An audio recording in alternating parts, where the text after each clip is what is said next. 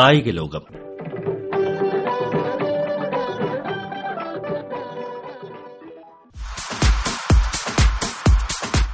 Rugby കളിയുടെ പ്രചാരം കേരളത്തിൽ. സംസ്ഥാന rugby association secretary R ജയകൃഷ്ണനുമായി N Vasudev നടത്തുന്ന അഭിമുഖ സംഭാഷണം കേൾക്കാം. ലോകത്തിന്റെ പല ഭാഗത്തും വളരെ പ്രചാരമുള്ള കളിയാണ് റഗ്ബി. എങ്കിലും കേരളത്തിൽ ഇപ്പോൾ വേരുപിടിച്ചു വരുന്നതേയുള്ളൂ ഈ കായിക വിനോദം. 2015 കേരളത്തിൽ അരങ്ങേറിയ ദേശീയ ഗെയിംസിൽ റഗ്ബി ഒരു ഇനമായിരുന്നു. ആദ്യമായിട്ടാണ് റഗ്ബി കേരളം ദേശീയ ഗെയിംസിൽ സ്ഥാനം നേടിയതും.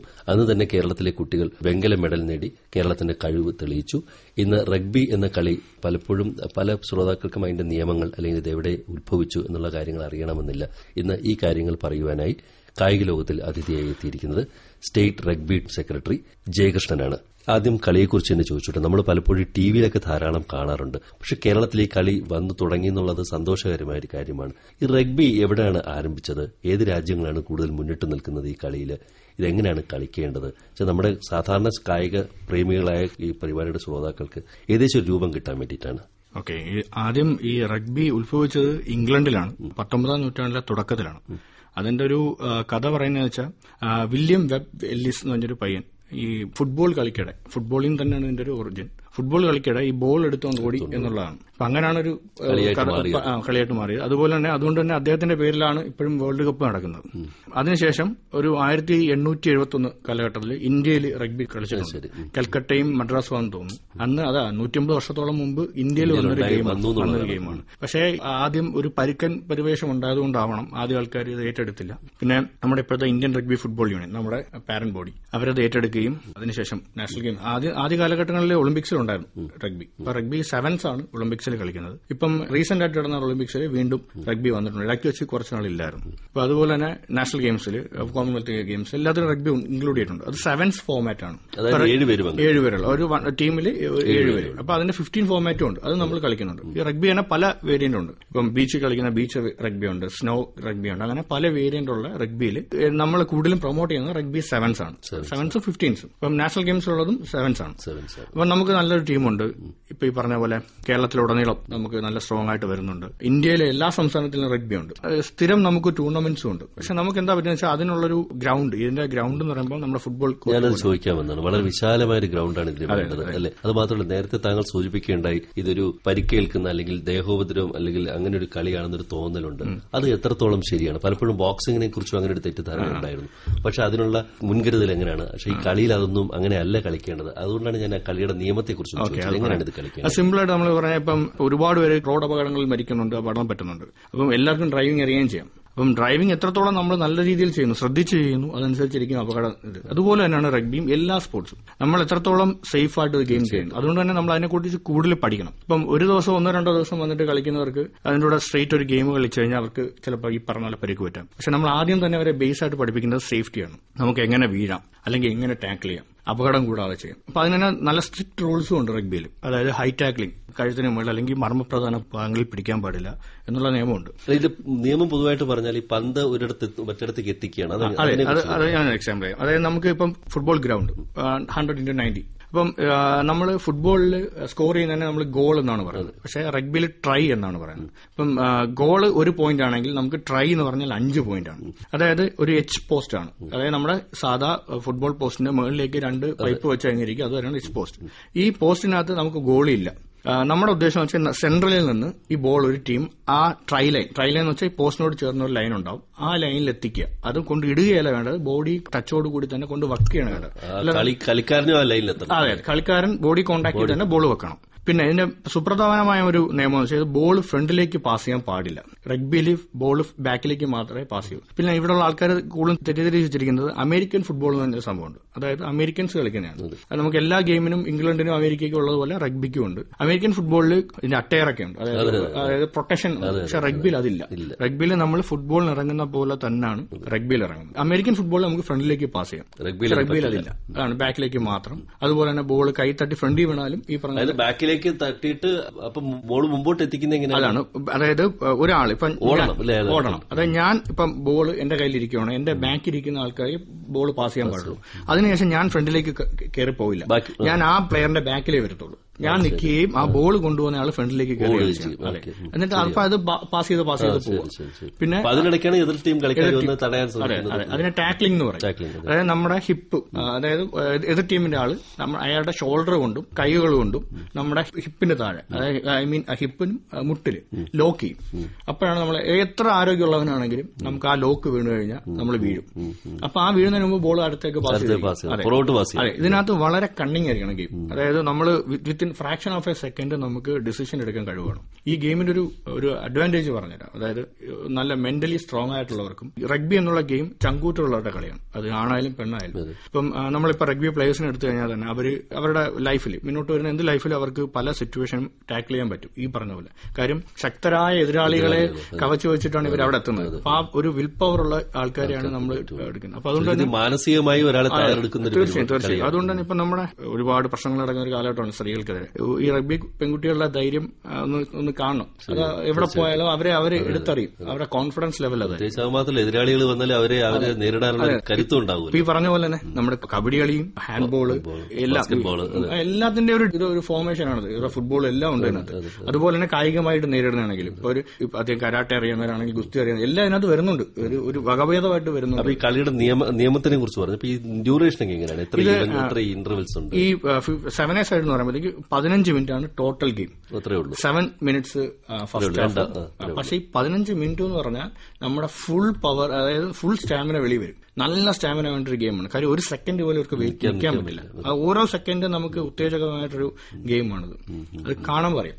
നമ്മളിപ്പോ റഗ്ബിയുടെ ഒട്ടും നിയമം അറിയാത്ത ഒരാൾക്ക് പോലും ഈ ബേസ് കാര്യങ്ങൾ, അത് ബാക്കിലേക്ക് പാസ് ചെയ്യണമെന്നുള്ള നിയമം അറിയാമെങ്കിൽ പോലും ഈ കളി കണ്ടിരുന്നാൽ, അപ്പൊ അത് നാഷണൽ ഗെയിംസിന് ഉള്ള നമ്മൾ ആദ്യം നേരിട്ടൊരു പ്രശ്നമാണ്. ആർക്കും കളി അറിയില്ല. കൊല്ലത്തായിരുന്നു. അപ്പം പക്ഷെ ഗെയിം കണ്ടു തുടങ്ങിയതിന് ശേഷം ഭയങ്കരമായ ഒരു ഹൈപ്പായിരുന്നു. മാത്രമല്ല ആൾക്കാർ ഗ്രൗണ്ടിലേക്ക് ഇടിച്ചു കയറാൻ തുടങ്ങി. അത് മാത്രമല്ല, ഇത് ഒരു നിമിഷം എപ്പോഴും ആകാംക്ഷയുടെ കാര്യം ലൈവാണ്. അതിന് ഏറ്റവും വലിയ എക്സാമ്പിൾ ആണ്. കാര്യം ഇത്രയും ജനങ്ങൾ മൊത്തം കൂടെ ഗ്രൗണ്ടിൽ കയറി പിന്നെ അവരെ നിയന്ത്രിക്കാൻ പാടുണ്ട്. കാര്യം പ്രത്യേകിച്ച് കേരളത്തിന്റെ കളി നടന്നപ്പോഴേ. അപ്പൊ അതൊരു ഭയങ്കര എക്സ്പീരിയൻസ് ആണ്. കാര്യം അറിഞ്ഞൂടാത്തൊരു കളിയിൽ ആൾക്കാർക്ക് ഇത്രയും സപ്പോർട്ട്, ആളുകളുടെ പ്രചാരം. അതോടെ റഗ്ബിക്ക് ഒരു നല്ല ബൂം കിട്ടി. അന്ന് ഞാൻ പലപ്പോഴും, എനിക്ക് എന്റെ ഓർമ്മ ശരിയാണ്, അന്ന് പലപ്പോഴും കേരളത്തിൽ അന്ന് ഇൻട്രൊഡ്യൂസ് ചെയ്തു. പിന്നെ കുറച്ച് കുട്ടികളെ കൊണ്ടുവന്ന് പഠിപ്പിച്ച് കളിപ്പിക്കായിരുന്നു തോന്നുന്നു. എനിക്ക് അതാണ് പറഞ്ഞത്. അതായത് 25 വർഷമായി നമ്മുടെ റഗ്ബി കേരളത്തിൽ വന്നിട്ട്.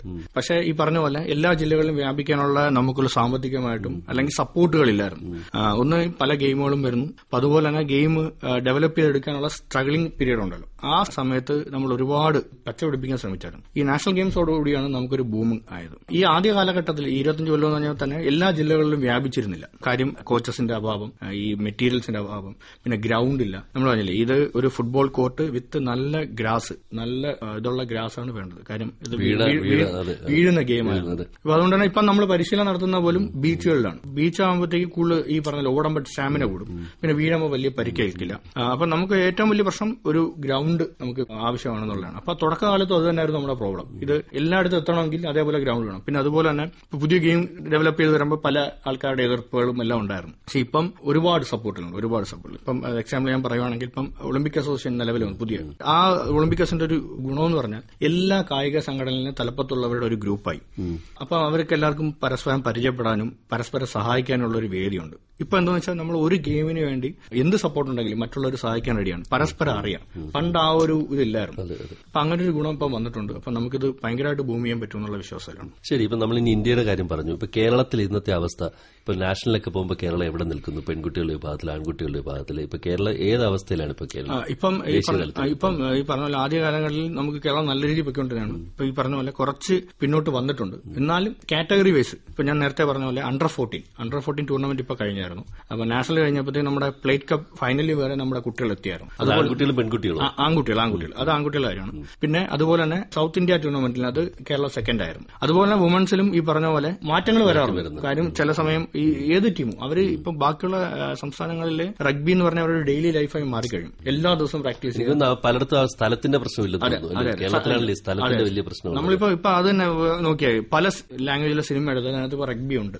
അവർ ആ കോർട്ട് വെച്ച് പ്രാക്ടീസ് ചെയ്യുന്നുണ്ട്. അത് കാണിക്കുന്നുണ്ട്, അത് പ്രൊമോഷനായിട്ട് വരുന്നുണ്ട്. പക്ഷെ നമ്മുടെ കേരളത്തിൽ അതിനുള്ള സ്പേസ് ഇല്ലാത്തതുകൊണ്ടാണ് ഈ ഒരു പ്രോബ്ലം വരുന്നത്. പിന്നെ ഈ പറഞ്ഞ പോലെ കുറെ ഇവരെ ഫുഡ്, ഇപ്പൊ ആ സ്റ്റാമിന വർക്കൗട്ട് കാര്യങ്ങളെല്ലാം വേണം. പിന്നെ നമ്മുടെ കൂട്ടത്തിലുള്ള എല്ലാ കുട്ടികളും പാവപ്പെട്ട വീട്ടിലെ കുട്ടികളാണ്. ഇപ്പൊ നമ്മൾ ഫ്രീ ആയിട്ട് തന്നെയാണ് കോച്ചിങ് കൊടുക്കുന്നത്. ഇതിനു മുമ്പ് വരെ നമുക്ക് ഈ പോകുന്നതിന് ഒരു ബുദ്ധിമുട്ടുണ്ടായിരുന്നു. അതായത് ഇത്രയും പേര് ട്രാവൽ ചെയ്യണം. പിന്നെ 15 ടീമാണെങ്കിൽ 22 പേര് പോകണം. 10-25 പേര് ട്രാവൽ ചെയ്യണം. അപ്പൊ അതിന്റെയൊക്കെ എക്സ്പെൻസ് ഭയങ്കരമാണ്. അപ്പൊ നമ്മൾ അസോസിയേഷന് മീറ്റ് ചെയ്യാൻ പറ്റുന്നതിന്റെ ഒരു വലിയൊരു ഭാരമായി മാറി.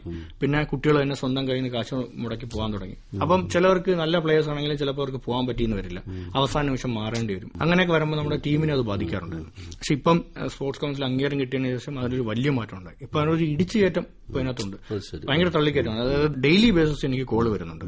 അതായത് അവർക്ക് അങ്ങനെ ഒരുപാട്. നിങ്ങൾ ഈ കുട്ടികളെ ഇതിലേക്ക് കൊണ്ടുവരുന്നത് എങ്ങനെയാണ്? സ്കൂളുകൾ വഴിയാണ്? എങ്ങനെയാണ് ഈ താല്പര്യം ഉണ്ടാകുക? പലപ്പോഴും നമുക്ക് നേരത്തെ പറഞ്ഞതുപോലെ കേരളത്തിലെ സാധാരണക്കാർക്ക് ഇന്നും വലിയ പരിചയമില്ലാത്തൊരു കളിയാണ്. അപ്പൊ ഈ കുട്ടികളെ കളി എങ്ങനെയാണ് അവരെ പരിചയപ്പെടുത്തി കളിയിലേക്ക് കൊണ്ടുവരുന്ന രീതി എങ്ങനെയാണ്? ഇപ്പൊ അതിന് നമുക്കൊരു ഗെറ്റ് ഇൻ ടു റഗ്ബി എന്ന് പറഞ്ഞൊരു പ്രോഗ്രാം ഉണ്ട്, GIR. അതായത് നമ്മൾ സംസ്ഥാനത്തെ എല്ലാ സ്കൂളുകളിലും നമ്മൾ നേരിട്ട് പോയിട്ട് ഒരു ടീമായിട്ട് പോകും. അവിടെ റഗ്ബിയുടെ ഒരു ഫൺ ഗെയിം വിത്ത് ബോൾ. ഈ ബോളിന്റെ അറിയില്ല, ഓവൽ ഷേപ്പിലൊരു ബോളാണ്. അപ്പൊ അത് തന്നെ ആൾക്കാർ കുട്ടികൾക്ക് കാണുമ്പോൾ ഒരു ക്യൂരിയോസിറ്റി, ഇതെന്താണ് സംഭവം എന്നറിയാം. അപ്പൊ അത് ബോൾ പാസിംഗ്, അങ്ങനെ കുറച്ച് ഫൺ ഗെയിംസ് ഒക്കെ നടത്തിയിട്ട് കുട്ടികളതിലേക്ക് ആകർഷിപ്പിക്കും. ഇന്ററാക്ടിംഗ് സെക്ഷൻ ഒക്കെ ഉണ്ടാവും. അപ്പൊ ഇതിനകത്ത് അങ്ങനെ പോകുമ്പോഴത്തേക്ക് നമ്മുടെ സ്കൂളിൽ എല്ലാ കുട്ടികളെ ഇറക്കിയിട്ടുള്ള പരിപാടിയാണ്. അപ്പൊ ഇത് കാണുമ്പോഴത്തേക്ക് കുറച്ച് കുട്ടികൾ വരാറുണ്ട്. തീർച്ചയായും ഒരു GR ചെയ്ത് ഇറങ്ങുമ്പോഴത്തേക്ക് ആ കുട്ടിയിൽ നിന്ന് ഒരു 10-20 കുട്ടികൾ നമുക്ക് കിട്ടാറുണ്ട്. പിന്നെ അവരെ ആ സ്കൂൾ ബേസ് ചെയ്ത് നമ്മൾ പരിശീലനം കൊടുക്കാൻ നോക്കും. അതിനെ നമ്മൾ ചെയ്യുന്ന വെച്ചാൽ നമ്മുടെ കേരള സ്റ്റേറ്റ് കളിച്ചവർ, നാഷണൽ കളിച്ചവരെ, സീനിയർ പ്ലെയേഴ്സിനെ നമ്മൾ ഇൻസ്ട്രക്ടർ ആയിട്ട് മാറ്റിയിട്ട് അവരെ അവിടെയൊക്കെ ഡിപ്ലോയ് ചെയ്യും. അപ്പൊ നമുക്കിപ്പോൾ അതിനൊരു പ്രോഗ്രാം ഉണ്ട്. ഇപ്പൊ അടുത്ത ഞങ്ങൾ ചെയ്യാൻ പോകുന്നത് വെച്ചാൽ എല്ലാ സ്കൂളിലെയും കായിക അധ്യാപകർക്ക് വേണ്ടി ഒരു കോഴ്സ്, ഓറിയന്റേഷൻ കോഴ്സ് നടത്താൻ പോകുക. റഗ്ബി അവരെ ഇൻസ്ട്രക്ടറാക്കി മാറ്റിക്കൊണ്ട് അപ്പൊ അവർക്ക് തന്നെ അവരുടെ സ്കൂളുകളിൽ പഠിപ്പിക്കാം. ഇപ്പൊ അണ്ടർ 14 സംഭവിച്ചു, അത് ടച്ച് റഗ്ബിയാണ്. കോൺടാക്ടില്ല, ബോഡി കോൺടാക്ടില്ല, ജസ്റ്റ് ടച്ച് ചെയ്താൽ മതി. അപ്പൊ നമ്മൾ ഈ പറഞ്ഞ പോലെ ഈ തൊട്ടുകളിയൊക്കെ കുട്ടികൾ കളിക്കുക. പക്ഷെ അതിന്റെ ഒരു വേറെ വേരിയന്റ്. അപ്പൊ അത് ഈ കുട്ടികൾക്ക് ഇഷ്ടപ്പെടും. അതായത് അത് ഒട്ടും പരിക്കില്ലാത്ത ഗെയിമാണ്. ഈ പറഞ്ഞ പോലെ ഒരു കുപ്രസിദ്ധി ചിലരാൽ പ്രചരിച്ചതാണ്. പണ്ട് ബോക്സിംഗ് ഉണ്ടായിരുന്നു പോലെ കുറച്ച് പരിക്കേൽക്കാൻ സാധ്യതയുള്ള ഒരു കളിയാണെന്നൊരു തോന്നൽ. അതെന്താ കാര്യം അറിയാം, നമ്മുടെ നാഷണൽ ഗെയിംസിനെ ഒന്ന് ശ്രദ്ധിച്ചായി ആ സമയത്ത് വന്ന ന്യൂസ് ചാനലിലാണെങ്കിലും പത്രക്കട്ടിങ്ങിലാണെങ്കിലും ഇതിന്റെ ആ ഒരു വയലൻസ് കാണുന്ന രീതിയിൽ, അതായത് പരിക്കേൽക്കുന്നത് അതൊക്കെയാണ് ഫോട്ടോ വന്നത്. അപ്പൊ കാണുന്നവരെല്ലാം റഗ്ബി കാണുമ്പോഴത്തേക്ക് പരിക്കേൽക്കുന്നു എന്നുള്ള അതിന്റെ ഒരു നല്ല സൈഡ് കാണില്ല. അപ്പൊ ഇതിനകത്ത് ഇറങ്ങിയാൽ ഇത് എന്താണെന്ന് മനസ്സിലാവും. അത് അത്രയേ ഉള്ളൂ. അതിപ്പം ഇപ്പൊ ഈ പറഞ്ഞ പോലെ ഇപ്പം ക്രിക്കറ്റും ഫുട്ബോളും കളിച്ച് എത്രയോ കായിക താരങ്ങൾ മരണപ്പെട്ടിട്ടുണ്ട്. അതൊരു അപകട കളിയെന്ന് പറയാൻ പറ്റില്ല. അതുപോലെ തന്നെ റഗ്ബിയിൽ പക്ഷെ അങ്ങനെ ഉണ്ടായിട്ടില്ല. ഈ അഭിമുഖം കേട്ടുകൊണ്ടിരിക്കുന്ന ഒരു പാരന്റ്, ഒരു രക്ഷകർത്താവ്, ഒരു കുട്ടിക്ക് ഇപ്പൊ റഗ്ബി കളിക്കാൻ ആഗ്രഹമുണ്ട്. അവർ എവിടെയാണ് കോൺടാക്ട് ചെയ്യേണ്ടത്? എല്ലാ സ്കൂളുകളിലും ഈ സംവിധാനമുണ്ടോ? അതായത് സ്പോർട്സ് കൌൺസിൽ ബന്ധപ്പെട്ടാൽ മതിയോ? അതിനെന്താണ് ഇപ്പൊ ഇതിനകത്ത് ഒരു വളരെ ചോദിക്കേണ്ട ചോദ്യം. അപ്പൊ അതിന് ഒന്നി എന്നെ കോൺടാക്ട് ചെയ്യാം, അല്ലെങ്കിൽ സ്പോർട്സ് കൗൺസിൽ, ജില്ലാ സ്പോർട്സ് കൌൺസിലിൽ കോൺടാക്ട് ചെയ്യുക, അല്ലെങ്കിൽ കേരള സ്പോർട്സ്, ഇതെല്ലാം ഇപ്പം ഇതുണ്ടല്ലോ. അതെ അതെ, കറക്റ്റ് ആയിട്ടൊന്ന് ഇത് ചെയ്താൽ മതി. പിന്നെ അതായത് സ്കൂളുകളിൽ താല്പര്യം ഉണ്ടെങ്കിൽ ആ സ്കൂളുകൾ ഹെഡ് മാസ്റ്റർ വഴി നമ്മളെ കോൺടാക്ട് ചെയ്താലും മതി. അതായിരിക്കും സേഫ്. അതുകൊണ്ട് തന്നെ ഞങ്ങളിപ്പം നമ്മുടെ ഒരു പ്രൊമോഷൻ എന്നുള്ള രീതിയിൽ ഞങ്ങളൊരു വീഡിയോസ് ഒക്കെ ഇറക്കാൻ പോകുന്നുണ്ട്. ഇനി ഇപ്പൊ റഗ്ബി കളിക്കാൻ ആഗ്രഹമുള്ള കുട്ടിക്ക് ഇപ്പൊ ഉദാഹരണം പറഞ്ഞ ഹൈ ജമ്പ് ചാടാൻ താല്പര്യമുള്ള, നല്ല ഹൈറ്റ് വേണമെന്ന് പറയുന്ന പോലെ റഗ്ബി കളിക്കാൻ താല്പര്യമുള്ള കുട്ടികൾക്ക് എന്തൊക്കെ ഗുണങ്ങളാണ് വേണ്ടത്? ഒന്നാമത്തെ ഗുണം വെച്ചാൽ നല്ല ഓടാൻ കഴിവ് വേണം. അതായത് നല്ല സ്പ്രിന്റേഴ്സ് ആണെങ്കിൽ റഗ്ബിക്ക് നല്ല ചാൻസ് ആണ്. അതുപോലെ തന്നെ അത്യാവശ്യം ആരോഗ്യം വേണം. പിന്നെ പറഞ്ഞല്ലോ, മനസ്സ്, ഒരു സിറ്റുവേഷൻ ടാക്കിൾ ചെയ്യാൻ സ്ട്രോങ് മൈൻഡഡ് ആയിരിക്കണം. അപ്പം പിന്നെ ഇപ്പം അതിനകത്ത് 2 കാര്യങ്ങൾ എനിക്കിനകത്ത് ആഡ് ചെയ്യാനുള്ളതെന്ന് വെച്ചാൽ, ഇപ്പോൾ എല്ലാ നമ്മളറിയില്ല, സ്പോർട്സ് ഡെവലപ്പ് ചെയ്യാത്തതിന്റെ 1-2 കാര്യങ്ങൾ നമ്മുടെ പാരന്റ്സും ചില ടീച്ചേഴ്സാണ്. ചില പാരന്റ്സും ചില ടീച്ചേഴ്സാണ്. കാര്യം അവർക്ക് ഈ സ്പോർട്സ് എന്ന് പറയുന്നത് ചിലത് ഒരു ക്രൈമായിട്ട് കാണുന്ന പാരന്റ്സ് ഉണ്ട്. ഇപ്പം പഠിത്തം മാത്രം. പക്ഷെ അങ്ങനെ ഒരു അമൂൽ ബേബിയെ സൃഷ്ടിക്കുന്നതിലൂടെ നമുക്ക് ഒരു കാര്യം അവരെ പിന്നെ രോഗികളായി മാറാനും ചാൻസ് ഇല്ല. മിക്കവരും ഈ മൊബൈൽ മാത്രമല്ല, കളിക്കുമ്പോൾ ഒരു പരാജയം എങ്ങനെ നേരിടാനുള്ള കഴിവുണ്ടാകും, അതും പ്രധാനമല്ല. ആൾക്കാരോട് ഇന്ററാക്ട് ചെയ്ത് മൊബൈലിൽ മാത്രമാണ് ഫുട്ബോൾ കളിക്കുന്ന sharing mentality, collective group game ആകുമ്പോഴത്തേക്കും. അതെ, നമ്മളിപ്പോ ഏത് വീട്ടിൽ ചെന്ന് നോക്കും, അവിടെ ഒരു കുട്ടി മൊബൈലിലായിരിക്കും കളിക്കുന്നത്, അല്ലെങ്കിൽ വീഡിയോ ഗെയിം ആയിരിക്കും, അല്ലെങ്കിൽ കമ്പ്യൂട്ടർ ഗെയിം ആയിരിക്കും. അല്ലാതെ അവരെ ഫീൽഡിൽ ഇറക്കാറില്ല. ഒന്നാമത്തെ അവർ പറഞ്ഞ വെയിൽ കൊള്ളുന്നു, കറുക്കുന്നു. പക്ഷെ വെയിൽ കൊണ്ടും കറുത്തും വരുന്ന കുട്ടിയുടെ ആരോഗ്യം എന്താണെന്ന് അവർ അറിയുന്നില്ല. അതാണ് സത്യം. ഈ കൌൺസിലിൽ അംഗീകാരം കിട്ടിയതുകൊണ്ട് റഗ്ബി ടീമിൽ ദേശീയ അല്ലെങ്കിൽ സ്റ്റേറ്റ് ലെവലിൽ പങ്കെടുത്ത കുട്ടികൾക്ക് ബാക്കി കളികൾക്ക് ലഭിക്കുന്ന ഒരു ഗ്രേസ് മാർക്ക് കിട്ടാൻ സാധ്യതയുണ്ട്. തീർച്ചയായും നമുക്ക് സ്റ്റേറ്റ് മീറ്റ് നടന്നായിരുന്നു, അതിനും വാലിഡ് ആണ്. ഇപ്പൊ എല്ലാം ഇപ്പം സ്പോർട്സ് കൌൺസിൽ അണ്ടറിലുള്ള ഗെയിമുകൾക്കുള്ള എല്ലാ ഇതും റഗ്ബിക്കും വരും. അതിന്റെ ഇപ്പം തുടങ്ങിയതുള്ളതുകൊണ്ട് അതിന്റെ പേപ്പർ വർക്കുകൾ കംപ്ലീറ്റ് ആവണമെന്നേ ഉള്ളൂ. അപ്പൊ അത് അടുത്ത ഇതോടുകൂടി നമുക്ക് നല്ലൊരു ബൂം ഉണ്ടാവും. ഉണ്ടാവും. പിന്നെ അതുപോലെ തന്നെ SGFI സ്കൂൾസ് ഗെയിംസിൽ റഗ്ബി ഇൻക്ലൂഡ് ചെയ്യുന്നുണ്ട്, യൂണിവേഴ്സിറ്റിയിൽ റഗ്ബിയും ഉണ്ട്. അപ്പൊ അതൊക്കെ അതുകൊണ്ട് ഇവർക്ക് തന്നെ ഇപ്പം പ്ലസ് 2 കഴിഞ്ഞൊരു കുട്ടിക്ക് യൂണിവേഴ്സിറ്റിയിൽ അതെ. അപ്പൊ എല്ലാത്തിലുമായി ഇപ്പൊ നമ്മള് പോലീസ് ടീം ഇറക്കാനുള്ള പ്ലാനിങ്ങിലാണ്. പിന്നെ കൊല്ലത്ത് തന്നെ നമ്മുടെ ഫയർഫോഴ്സിലെ ടീം ഇറക്കണമെന്നൊരു സജഷൻ വന്നിട്ടുണ്ട്. പിന്നെ സർവീസസിലെ ടീമുണ്ട്, CRPFിലെ ടീമുണ്ട്. അപ്പൊ ഇത് ഈ പറഞ്ഞ പോലെ ഇച്ചിരി ചങ്കൂറ്റമുള്ള മേഖലയിലുള്ളവർക്കെല്ലാം റഗ്ബി ഒരു അഡ്വാൻറ്റേജ് ആണ്. നമ്മൾ ഒരുപാട് പ്ലേയേഴ്സ് ഇപ്പം പട്ടാളത്തിൽ ജോലി കിട്ടി പോകുന്നുണ്ട്. കാര്യം അവരുടെ ഈ പറഞ്ഞ സ്റ്റാമിന വർക്കൗട്ട് ഒക്കെ അത് ആ ലെവലിലാണ്. ഗ്രൂപ്പ് ഗെയിം ആകുമ്പോൾ ഒരു പ്രശ്നം എന്ന് പറഞ്ഞാൽ ഒരു സ്കൂളില് അത്യാവശ്യം കളിക്കാനുള്ള ഒരു ടീം ഉണ്ടാവണം, അല്ലെങ്കിൽ അവർക്ക് പ്രാക്ടീസ് ചെയ്യാൻ പറ്റില്ല. അങ്ങനെ ഒരു പരിമിതിയും കൂടെ ഉണ്ട്. ഇപ്പം long jump, high jump, auto ഒക്കെയാണ് ഒരാൾക്ക് മാത്രം 1-2 പേർക്ക് പ്രാക്ടീസ് ചെയ്യാൻ പറ്റും. ഒരു സ്കൂളിൽ അല്ലെങ്കിൽ ഒരു സ്ഥാപനത്തിന്റെ തന്നെ അറ്റ്ലീസ്റ്റ് ഒരു ടീമെങ്കിലും ഉണ്ടാവേണ്ട ഒരു സാധ്യതയുണ്ട്. അപ്പൊ അത്രത്തോളം കുട്ടികളെ നമ്മളൊരു സ്കൂളിൽ നിന്ന് തന്നെ ഉണ്ടാക്കേണ്ടതുണ്ട്. അതേപോലെ ഈ 14 ജില്ലകളിലും പരിശീലനം കൊടുക്കാനുള്ള കോച്ചുകളൊക്കെ ഉണ്ട്, വിദഗ്ധരായ കോച്ചുകളുണ്ട്. അതാണ് നേരത്തെ പറഞ്ഞു മുൻ കളിക്കാര്. അത് ഞാൻ പറഞ്ഞില്ലേ, ഇപ്പൊ അതിന് ഇപ്പോൾ തള്ളിക്കയറ്റാൻ കാരണം നമുക്കിപ്പം ഈ സഫിഷ്യന്റ് കോച്ചസ് ഇല്ല. അതുകൊണ്ടാണ് നമ്മളിപ്പം ഒരു ഉടനെ തന്നെ ഈ മാസം അല്ലെങ്കിൽ അടുത്ത മാസം നമ്മൾ എല്ലാ ജില്ലകളിലും ഈ PT സാറുമാരെ വിളിച്ചിട്ട് ഇൻസ്ട്രക്ടർ കോഴ്സ് നടത്തും. അപ്പൊ അത് നടത്തിയിട്ട് അതിൽ നിന്ന് അപ്പൊ അവർക്ക് പഠിപ്പിക്കാം. അപ്പൊ അതിൽ നിന്ന് ഇപ്പൊ ഈ പറഞ്ഞ പോലെ നമ്മൾ അരിച്ചെടുക്കുന്ന പോലെയാണ്. അപ്പൊ അവസാനം കിട്ടുന്നവരെ നമ്മുടെ മെയിൻ കോച്ചസ് പോയി പഠിപ്പിക്കും. പിന്നെ അല്ലെങ്കിൽ ഈ പറഞ്ഞ പോലെ എപ്പോഴും ഏത് സ്കൂളിലും നമ്മുടെ സേവനം ഉടനടി നമ്മൾ ഉറപ്പാക്കും, എത്താൻ പറ്റുന്നിടത്തോളം. ഇപ്പൊ ഈ പറഞ്ഞ പോലെ എല്ലാ ജില്ലയിലും ഒരു അറ്റ് എ ടൈം നമുക്ക് നടത്താൻ ചിലപ്പോൾ പറ്റിയെന്ന് വരില്ല. പക്ഷെ മാക്സിമം ശ്രമിക്കാം. മാത്രമല്ല ഓരോ കുട്ടി കളി പഠിക്കുന്തോറും ആ കുട്ടി ആ കളിയുടെ ഒരു പ്രചാരകനായിട്ട് ആ കുട്ടി വേറൊരാൾക്ക് പറഞ്ഞു കൊടുക്കുമല്ലോ. അതൊരു അല്ലേ.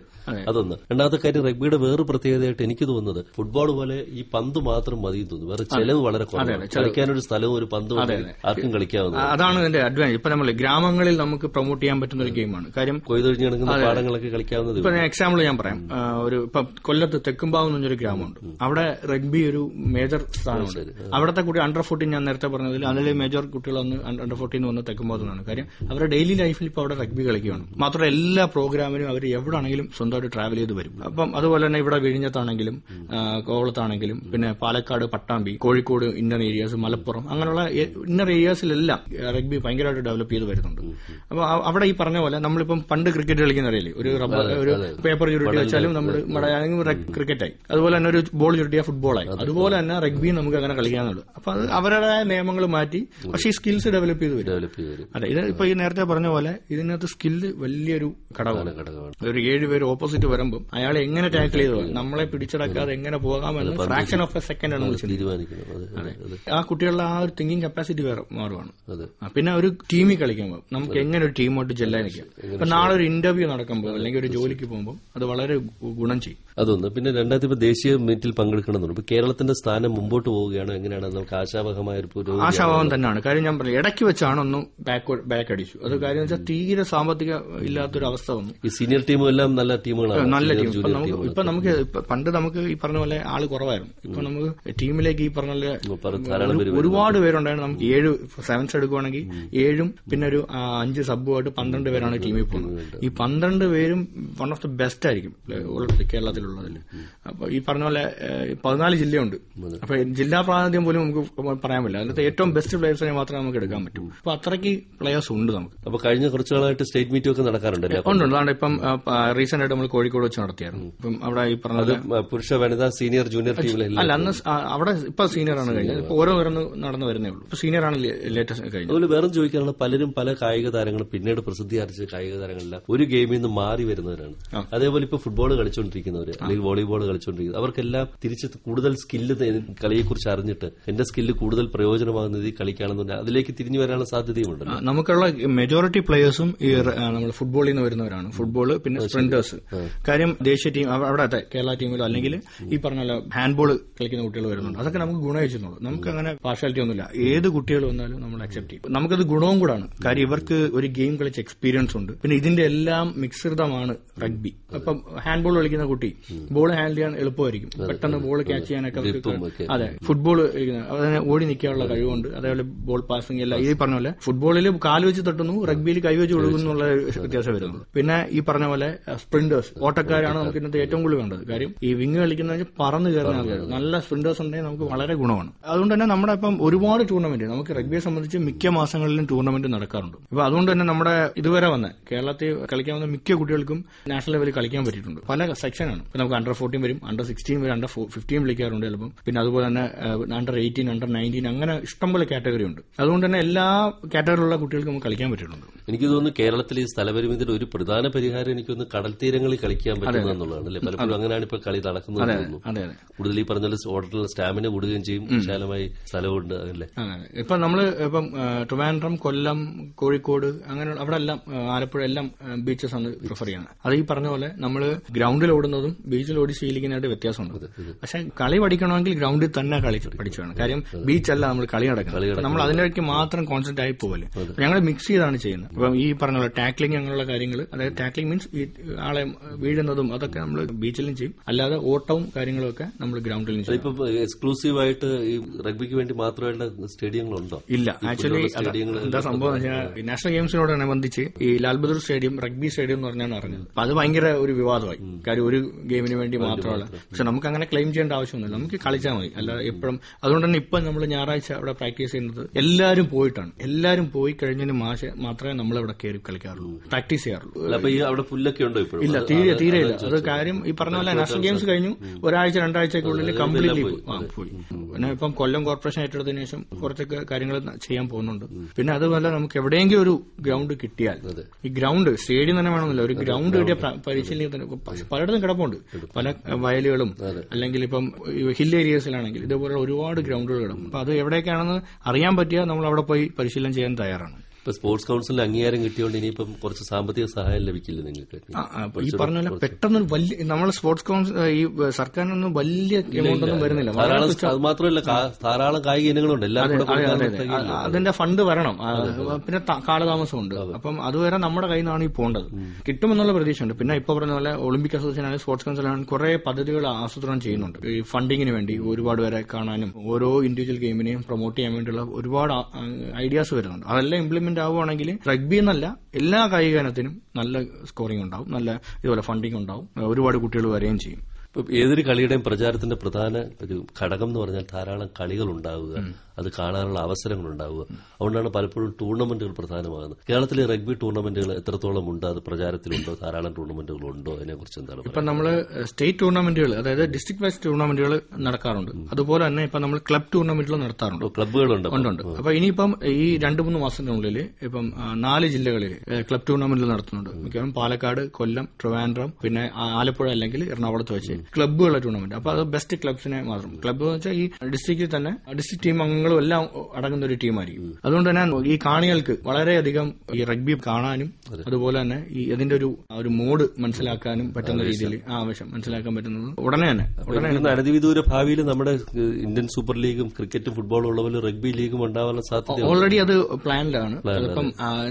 താങ്കൾ പറഞ്ഞ പോലെ കളി കണ്ടു കഴിയുമ്പോഴാണ് അതിന്റെ രസം മനസ്സിലാക്കുന്നത്. ഇപ്പം IRFU അതിന്റെ പ്രാരംഭ വർക്കിലാണ്. അപ്പം റഗ്ബി ലീഗ് വരുമെന്നാണ് നമ്മുടെ വിശ്വാസം. അതിന്റെ പ്രശ്നം വെച്ചാൽ ഈ പിന്നെ വിദേശ കളിക്കാരുടെ കൂടുതൽ ഇത് വരും. അപ്പം ഇവിടുത്തെ കായിക താരങ്ങൾക്ക് അവസരം കിട്ടില്ല എന്നുള്ളത് വെച്ചിട്ടാണ് അവരൊന്ന് വെയിറ്റ് ചെയ്യുന്നത്. കാര്യം അവരെ കൂടെ ഡെവലപ്പ് ചെയ്ത് വരട്ടെ. പക്ഷെ അതുപോലെ തന്നെ വിദേശ താരങ്ങൾ വരുമ്പോഴത്തേക്ക് നമുക്ക് നമ്മുടെ സ്റ്റാൻഡേർഡ് വളരെ കളിക്കാൻ അവസരം കിട്ടുക എന്ന് പറഞ്ഞാൽ സ്കില്ല് മനസ്സിലാക്കാനും ഇപ്പൊ തന്നെ നമ്മുടെ കോച്ചിങ്ങും. ഞാൻ ഒരു ന്യൂസ് കേട്ടോ, നമ്മുടെ ടൂറിസം വകുപ്പ് ഇതേപോലെ വിദേശ രാജ്യങ്ങളിൽ നിന്ന് ആൾക്കാരെ എത്തിച്ച് ഇവിടെ അങ്ങനെ വിദേശ രാജ്യവുമായിട്ട് ഒരു ബന്ധം നിലനിർത്തുന്ന ഗെയിമുകൾ പ്രൊമോട്ട് ചെയ്യാൻ പോകുന്നു എന്ന് പറഞ്ഞൊരു ന്യൂസ് കേട്ടു. അത് സത്യമാണെങ്കിൽ തീർച്ചയായും റഗ്ബിക്ക് വളരെയധികം ചാൻസ്. കാര്യം 100-ൽ കൂടുതൽ രാജ്യങ്ങൾ കളിക്കുന്ന ഒരു ഗെയിമാണ് റഗ്ബി. അപ്പൊ അതുകൊണ്ട് തന്നെ നമുക്ക് നല്ലൊരു സ്കോപ്പും ഉണ്ട്. അടുത്ത് കിടക്കുന്ന ശ്രീലങ്കയാണെങ്കിലും എല്ലാം നല്ല ടീമുണ്ട്. ഏഷ്യൻ രാജ്യങ്ങളൊക്കെ ഒരു പ്രചാരത്തിലുള്ള കളി. അതെ, എല്ലായിടത്തും ശ്രീലങ്കയൊക്കെ വളരെ വൺ ഓഫ് ദ ബെസ്റ്റ് ടീമാണ്. ഈ പറഞ്ഞ ടോപ്പ് ടീം ന്യൂസിലാൻഡ് ആണെങ്കിലും ശ്രീലങ്കയും അതൊക്കെ കയറി വരുന്നുണ്ട്. ജപ്പാനും അങ്ങനെയുള്ള നല്ല ടീമാണ്. അപ്പം പ്രതീക്ഷയുണ്ട്. കാര്യം ഒന്ന് ഈ പറഞ്ഞ പോലെ ജപ്പാനിലെ പോലുള്ള ഇപ്പൊ അവർക്ക് സൈസ് കുറവാണ്. പക്ഷെ പക്ഷെ ഓടാനുള്ള സ്കിൽ ഭയങ്കര ഇതാണ്. അപ്പൊ അതുപോലെയാണ് നമ്മുടെ അത്രത്തോളം പ്രൊമോഷൻ ഉണ്ട് അവിടെ. അതെ, എല്ലാ ഗ്രൗണ്ടുകളും നമ്മുടെ സാമ്പത്തികമായിട്ടുള്ള സപ്പോർട്ട് ഭയങ്കരമാണ്. ഇന്ത്യയിൽ ബാക്കിയുള്ള സംസ്ഥാനങ്ങളിൽ വളരെയധികം പ്രചാരമുണ്ട്. അപ്പം അവര് ഭയങ്കരമായിട്ട് സപ്പോർട്ട് ചെയ്യണം. അവിടുത്തെ നടക്കുന്ന ടൂർണമെന്റുകൾ നമുക്ക് പോകുമ്പോൾ അറിയാം. അവിടുത്തെ പാർട്ടിസിപ്പേറ്റ് ചെയ്യാൻ അല്ലെങ്കിൽ വരുന്ന ഉദ്ഘാടകരാണെങ്കിലും അതിനകത്തുള്ള വരുന്ന ആൾക്കാരാണെങ്കിലും അത്രയ്ക്ക് നല്ല അതിനൊരു ബൂമിംഗ് ഉണ്ട്. പിന്നെ ഈ പറഞ്ഞ പോലെ ഫിലിമിലൊക്കെ വന്നു. ഇപ്പൊ അതാണ്ട് റഗ്ബിയുടെ ഒരു ഫിലിം വരുന്നുണ്ട് ബോളിവുഡിൽ. അപ്പൊ അങ്ങനെ നല്ലൊരു പ്രചാരമുണ്ട്. അവിടെ അവർക്ക് ഗ്രൗണ്ടും ഉണ്ട്, സ്വന്തമായിട്ട് റഗ്ബി ഗ്രൗണ്ട്. നമുക്കൊരു ഗ്രൗണ്ട് കിട്ടുവാണെങ്കിൽ, ഇപ്പൊ റഗ്ബി മാത്രമായിട്ട് തരണമെന്നല്ല, ഒരു ഗ്രാസ് ഉള്ള ഗ്രൗണ്ട് നമുക്കിവിടെ പരിശീലിക്കാൻ കിട്ടുവാണെങ്കിൽ നമുക്ക് ബെസ്റ്റ് ടീമിനെ ഇറക്കാൻ പറ്റും. നല്ല സ്കില്ലുള്ള കുട്ടികളുണ്ട്. പക്ഷെ ഈ പറഞ്ഞ പോലെ പരിമിതികൾ ഒരുപാടായി. ഭാവിയിലൊക്കെ തരണം ചെയ്യുന്നു. ഏതായാലും കേരളത്തിന് റഗ്ബിയിൽ നല്ലൊരു ഭാവി ഉണ്ടാവട്ടെ എന്ന് ആശംസിക്കുന്നു. നമസ്കാരം. റഗ്ബി കളിയുടെ പ്രചാരം കേരളത്തിൽ. സംസ്ഥാന rugby association secretary R ജയകൃഷ്ണനുമായി N Vasudev നടത്തിയ അഭിമുഖ സംഭാഷണമാണ് കേട്ടത്. നിർവഹണ സഹായം രജു കോലിയക്കോട്. നിർവഹണം എൻ വാസുദേവ്.